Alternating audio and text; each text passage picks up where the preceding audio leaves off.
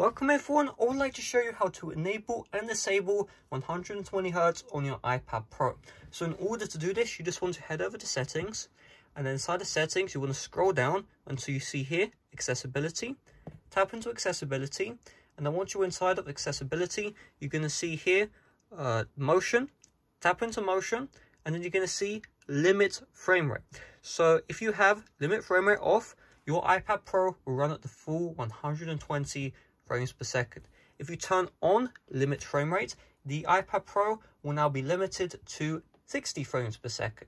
Now here's the deal. You may be wondering, can I remove the fact that when I'm in some certain applications, the iPad Pro will automatically reduce the frame rate? You can't do that. That is an intentional design feature by Apple, where let's say you're watching a 30 FPS video, the display will reduce to 30 Hz.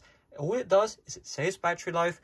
The difference when you have 120 FPS on or playing 30 FPS video compared to watching 30 FPS video at 30 Hz, there is no difference. That's the reason why Apple does it. Therefore, you shouldn't be going out of your way to fix an issue which doesn't exist. So if you didn't know that already, now you know. There is there's no way to remove that option, because at the end of the day, guys, all it does is reduce your battery life.